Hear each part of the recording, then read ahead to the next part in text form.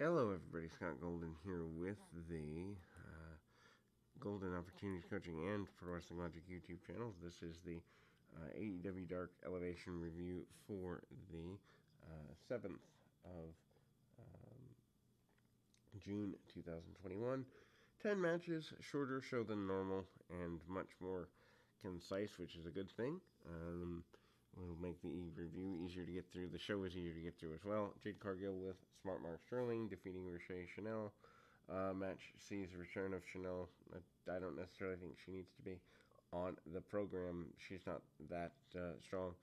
She had lost to Kylan King last, and first time Cargill and Sterling officially worked as a unit in this match. This is a dominant performance for Cargill, as it should be.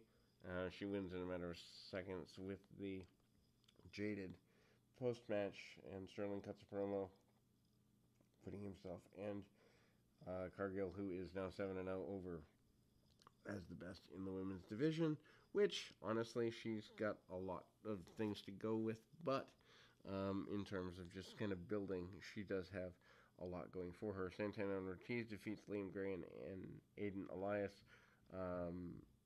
The Inner Circle members cut a promo at the beginning of the show talking about their last tag team title match and loss, and how they're back in the title hunt. This is a decent match back and forth. Santana and Ortiz do look strong as usual, but Aiden Alanis, who has been a mainstay in places like Evolve before, well, mainstay might be an overstatement, had been used in Evolve due to his affiliation with AR Fox's school before, and there's some good offense for Alanis, as well as Santana Ortiz winning with a combo of powerbomb and a kick to the face of Alanis. Scorpio Sky defeating Trevor Reed. Sky's partner Ethan Page is not at ringside for the match. He's on commentary with Wright and Tony Schiavone. This is an AEW debut for Trevor Reed. Solid one as he works really well with Sky. Sky goes back and forth with him. Wins yet again with a submission heel hook and basic things there. Brian Cage and Powerhouse Hobbs with hooks defeat Trevor, Aaron, and Kendall Blake. Blake and Aaron make their AEW debuts tonight. So many debuts. I think it's kind of goofy to have people still debuting when you don't have roles for everyone on your roster or even close to it. Hobbs looks impressive, and at one point he hits the 9 body slams in a row gimmick on Blake. Hobbs and Cage dominant the entire way, and then they are pretty aggressive here. Tag team division could use a team like this. Cage wins with the drill claw, and they've kind of sort of half abandoned the Taz and his crew not getting along story yet again. Evil Uno with -1 defeats Danny Limelight. Prep for Uno's TNT Championship challenge against Miro on Friday. Uno has a backstage segment with the rest of the Dark Order members, and he kind of does a BTE skit. Decent match. Limelight is amazing and has a lot of potential. Has an outstanding performance as he always does. Uno looks ready enough for the TV squash on Friday, which, if it's not a squash, then what's the point of it? And Uno wins with something evil, a ripcord flatliner. Crowd is cheering for -1, aka the kid, as things close. Ethan Page defeats Mike Seidel. Sky's on commentary for this match, supporting Page and talking about his current feud with Sting and Darby Allin.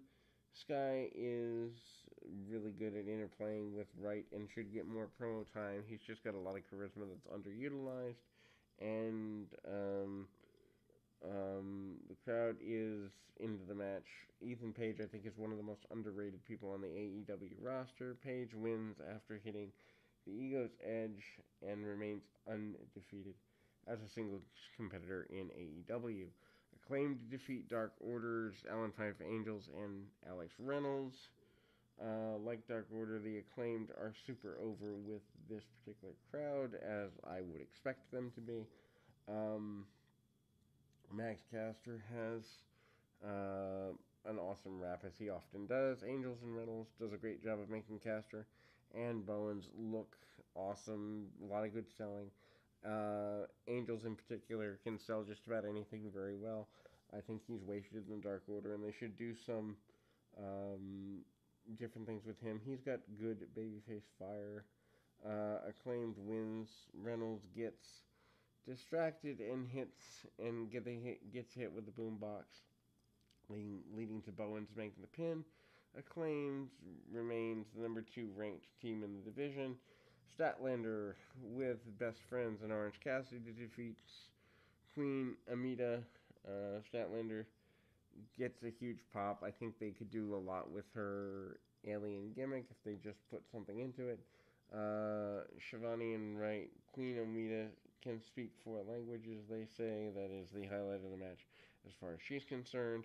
She has a decent enough showing, gets the crowd cheering for her in a couple of spots. Statlander